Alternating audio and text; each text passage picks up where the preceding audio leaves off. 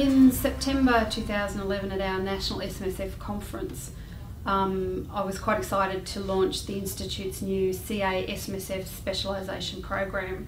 It's a brand new offering for our members who operate in the self-managed super fund sector, and it gives them the ability to demonstrate to their clients their skills and knowledge and expertise in this important sector of the self-managed superannuation fund industry. It really was designed to be a build on what it means to be a chartered accountant, and in developing it we've actually developed two pathways. One is based around a postgraduate educational qualification, and the other is for our more experienced practitioners, and they have the ability to do a 4-day workshop.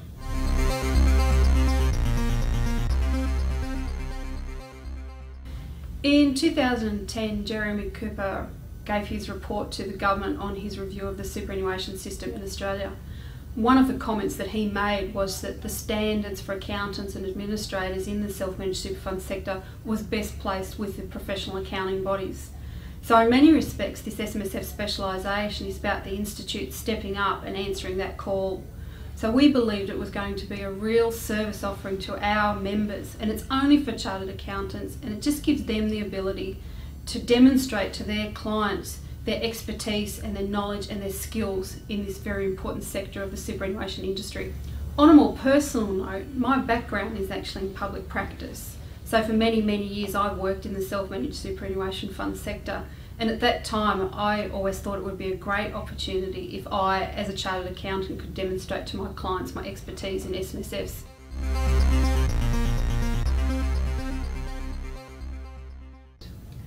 Chartered accountants are already recognised in the broader community as highly skilled and qualified and trusted advisors. So in developing the SMSF specialisation, we wanted to build on that trust and build on that expertise that is already expected of a chartered accountant by their clients. This specialisation is only available to chartered accountants, and it gives our members the ability to build on what it was to go through the CA program.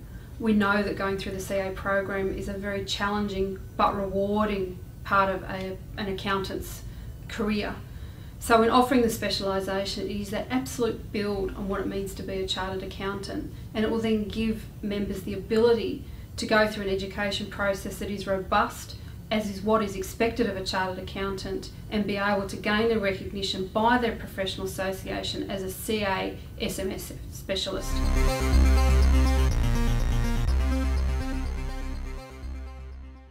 At this stage, we're not recognising any other studies or any other qualifications. We believe we've set a new benchmark for SMSF specialisation, so we will not be following any other accreditations.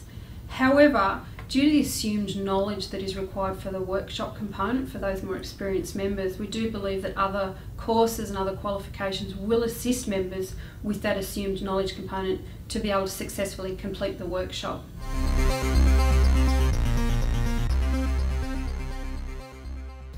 The SMSF specialisation is not designed to specifically satisfy any requirements for licensing or registrations.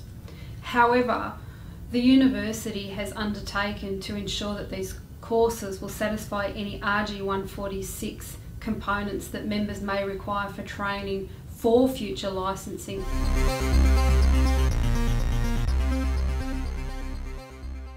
In designing the CA SMSF specialisation, we put in specific experience aspects or requirements that members would be required to meet.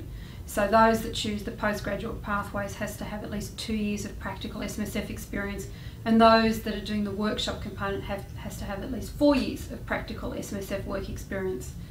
Now, we recognise that there may be some members that would come close to these requirements and have some experience in other areas or other related areas. So for example, if somebody had a high degree of, or nearly got across the line in SMSF experience, but they also had some broad experience in the superannuation industry or the financial planning industry, they would still be able to apply for specialisation, and we could ask the board to exercise some discretion to get those members across the line in terms of specialisation. So there is some discretionary powers there, but members would still need to demonstrate that the dominance of the SMSF experience, albeit that they could leverage off some of their other related field experience. The CA SMSF specialisation is not designed to be a prerequisite for chartered accountants offering SMSF services to their clients, but it is the opportunity for those chartered accountants to really demonstrate that they are backed by their professional association for their particular skills and expertise and knowledge in the self-managed superannuation fund market. I'm really excited about this program. I think it's a fabulous opportunity for chartered accountants operating in the SMSF sector, and I think members will really enjoy the program.